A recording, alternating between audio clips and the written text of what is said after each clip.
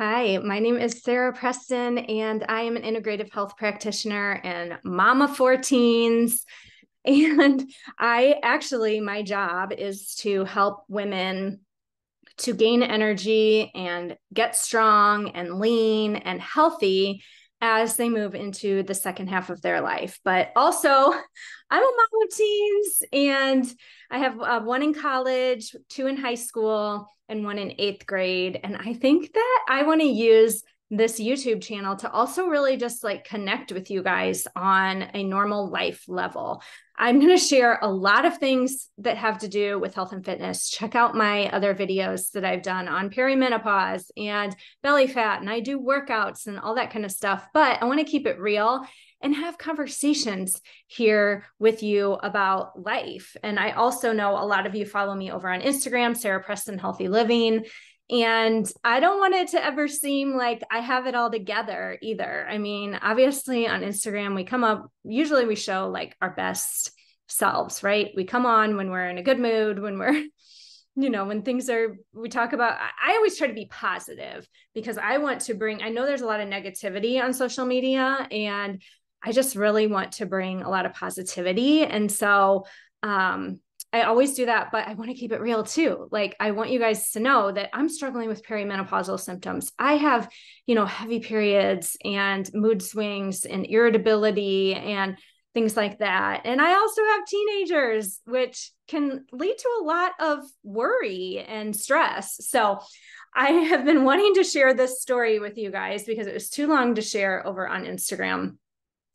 We had kind of a wild night on Friday night. And, I was really like worked up about it on Saturday, and it's kind of died off a little bit. So maybe you won't think it's a big deal, any of this, but at the time for me, it was a big deal. And I stewed about it and I thought about it. And, do you run like things over in your head a million times? I don't know if you do that, but I just like kept thinking about the situation and like, what should I say to my daughter about it? And what should I do? And how should I react, and what's the right step as a parent? It's like we're going through all of this just blind. It's like we don't know what to do. And so let me give you some background. So my daughter is 15. She does not have her license yet. And she's one of the younger ones. So she doesn't get it until later in the year. Whereas my older two boys, they were the older ones in their class. So they always had their license first. So they always were the drivers when they went anywhere. And they're both very good drivers, cautious. And I never, worried too much about them being reckless or anything like that. So but she has to ride with other people. I mean, her school is downtown. We live in the suburbs. So while she rides with her brother a lot, sometimes she has to ride with friends too, because they have practice after school, but it's not at school. We have another facility where they go to practice. So they have to get a ride to that facility. And I'm picking up my eighth grader, so I can't be like in two places at once. So they have to get rides with other kids. And, if they're going, a lot of them, they want to go get something to eat after a basketball game or whatever. And so there are times when she's riding with other kids, which doesn't make me like, I don't like that idea, but it's just the reality of how things are. So I'm always like, who are you riding with? But you don't know what kind of a driver those kids are. And the fact is that 16-year-old kids are the most dangerous drivers and that's why their insurance is the highest, because they get in the most accidents. So it's really scary. It's really scary. So anyway, so she's at the basketball game. She calls me and says, can I have some friends over after the game? I said, how many? Because I know some situations with parents where they got into 100 kids at their house and had to like kick everybody out. So she's like, oh, just like 15. I'm like, okay, fine. So she's like, but we're going to get food first and then we'll be back. I'm like, okay. So I'm sitting there, kind of waiting for them to show up. And she's like, okay, she calls me and she's like, I'm with Brody or somebody, and I'm picking up Joey and Jack and I don't know, whatever their names are. She's with some boys. And she's like, and then we'll be over. Okay. I really want her riding with boys, but that's how it is. So anyway, as she starts walking in the door, I can hear them or whatever. I'm just sitting in the family room. And she's like, Mom, someone's in our driveway. Mom, someone's in our driveway. And I was like, okay, who is it? I thought it was like one of her friends. She's like, someone's in our driveway. Mom, come here. So I like came over there, and some big truck, like an F-150, I don't even know trucks, but like big, huge truck was in our driveway. It's dark out because it's, 7 or 8 o'clock at night, whatever time it was. And some guy is walking up my sidewalk. He's got a hat on. He's a big burly guy, tough looking guy, driving a truck. Like he looks tough. Like he was kind of scary. And he's like walking up my sidewalk, and he's like, is there an adult here? And I was like, yeah, I'm right here. And he's like, who drives that Jeep out there? Who drives that Jeep? And I was like, looked at the kids. I was like, does one of you drive that Jeep? And they're like, yeah, he drives that Jeep. And I said, it must be one of these kids. They're not my kids, but this is who my daughter was riding with. They're not my kids. But one of them drives a Jeep. Why? And he's like, starts using the F word. He starts going off about how he's like, they were driving so fast down this road, and then they were driving side by side, next to this other car, and it was a blind hill. They were coming up. He's like, do you know that we had a high schooler killed on this road up here a couple weeks ago? Which is true. There was a high schooler, I don't know, I think a senior, I don't know the exact details. A high schooler from real close by was getting her mail, and another high schooler from the same school hit her and killed her just like a month ago. So I see where he's coming from, and he was very upset, saying that the kids were driving recklessly. And he's like, I swear mother effers, if you ever kill one of my kids, I'm coming after you. He's like, he's like, you need to call their parents and tell them how they were driving. And my daughter's over there going, it wasn't us. And I was like, so I just wasn't saying anything to this guy because I don't like the confrontation. I was a little bit scared. My husband was upstairs, but he wasn't coming to my rescue or anything. I was like, I understand. I said, yeah, that doesn't sound safe. And I mean, I was like thinking this guy was going to like grab his gun and shoot us because he was so upset. He was like, I followed the forerunner that you were driving next to, and I was going to pull that person out of the car and kick their, what, but I didn't because I saw that it was a teenager. And I was like, okay, I don't know who the forerunner is, but I was like, I'll definitely talk to the kids. He's like, you need to call their parents. They don't deserve to be on the road. And so he was just like basically cussing me out. So I was like flustered from that. I was like, oh my gosh, what just happened? What am I supposed to do? So he's like, I live right up here and I'm watching these kids and whatever. So I was like trying to take a deep breath. So he goes and leaves, and then he comes back and comes around, and I think he took a picture of the license plate of the kid's car. So I told the kids, I was like, you guys need to drive carefully. I said, it is not a joke to screw around with cars, and Kelsey's like, my daughter, she's like, it was not us. She's like, we were sitting in the street waiting for so-and-so to get here for like 5 minutes or 10 minutes or whatever before that guy even came. She's like, he has the wrong car. And so, you want to believe your kids. Like I do want to believe my kids, but I mean, the boys, the 3 boys were silent, never said a word. Actually, one of them was recording the whole thing on his phone in his pocket. I saw the video later. You want to believe your kids, but also you want to be a little skeptical of your teenagers. I feel like they maybe have a tendency to like lie. I don't know. I'm not saying she was lying, but the boys didn't say anything. They were just sitting there. And she was like, it wasn't us. We would never do that. That's so dangerous. So I don't know. I don't know if they were doing it or not, but it's scary if they were doing it. I don't want her in the car with them, So I took it as an opportunity to talk to her the next day. And okay, we can get to that. So I took an opportunity to talk to her the next day about it, because, it's like one mistake and something really bad can happen. So I told her, you're not riding with the boys, and you do not need to be riding with the boys. I think the boys in that class have kind of a reputation for not being like the safest drivers. I don't know.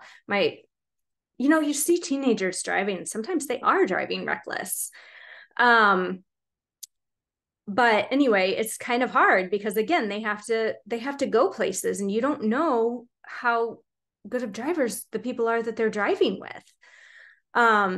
So I took it as an opportunity to like talk to her about, it's not her fault if they were driving recklessly, but again, she's in the car with them and it's her safety too. So I don't know if you guys have any like suggestions on how you handle that. I would love for you to comment below, because I didn't really know what to do, but I was really shaken up by that guy cussing me out. And I see where he's coming from. And hopefully he like scared the boys a little bit, maybe. So if they were driving recklessly, maybe they won't do it again. But that was wild. Like I was scared. I was like scared. So anyway, so that's just like the first thing that happened on Friday. So I was kind of like amped up from that. So I was trying to like relax, whatever, all the kids get here, they're downstairs, they're being loud, whatever. We're just kind of sitting around watching TV, whatever, reading my book. And all of a sudden we hear a crash and glass shattering in the basement. I was like, oh my gosh. Last time these kids were here, they broke our shades that go on our window. Like they broke off the thing that pulls it. I know things are accidents. So my husband and I go running downstairs. The kids disperse. Like 2 of the girls were in the workout room, hiding basically behind my little box jump. All the other kids were in the storage room. Kelsey, my daughter, was cleaning up the glass. I was like, don't cut yourself. I have this like huge clock on the wall, and that I've had, of course, forever. And somebody must have knocked it off the wall somehow. No one would admit to it. I wasn't asking anybody, but my daughter was like, who did this? And no one would admit to it. And I get that accidents happen, but like, why are you being so rowdy that something like that has to happen? I don't know. I guess there's worse things. They could have been doing like drugs or something, which I was watching for that too, because I have heard of that happening in other people's houses. So when I went down there, the place is a mess. I got that new tonal, which is not cheap. And it was somebody had been using it. I was like telling my daughter, please don't mess with my workout equipment. Like, I don't want anything else getting broken. So of course, the thing for me was like, no one apologized. No one was like, I'm sorry. It was my fault. I accidentally knocked it off the wall. I would have been like, okay, no problem. Just be careful next time. It's like no one was respectful. They're just not respectful of other people's houses, which I think it's the boys. I don't know. My older 2 boys didn't have this problem, but they also didn't like to have people over as much because they knew stuff like this would happen.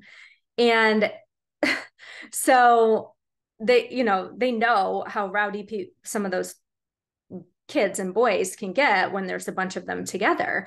So that's why, I want my kids to want to have friends over, because I feel like at least if they're at our house, I kind of know what they're doing. But at the same time, I'm not in for this like rowdy, crazy, throwing stuff getting broken. I don't know.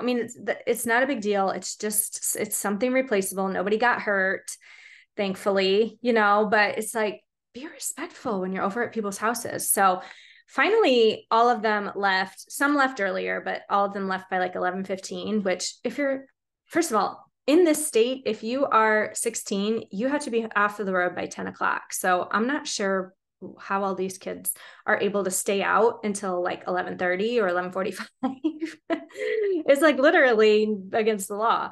And I make my kids follow those rules, but it's really hard when other parents don't make their kids follow those rules. So anyway, they finally left, which is fine. It wasn't that late. We finally get to bed about 11:45, 12 o'clock, whatever. Finally fell asleep. And I wake up out of a deep sleep at 1 a.m. And you know how when you wake up, you're like, why did I just wake up? What did I just hear? And then I laid there for a second. I was like, did I just hear pounding? Thought I just heard pounding. So I lay there for a second. Sure enough, I hear someone is pounding at our front door at 1 a.m. Then they're ringing the doorbell. Ring, ring, ring, ring, ring. I mean, I've got like kids sleeping. My husband and I are sleeping.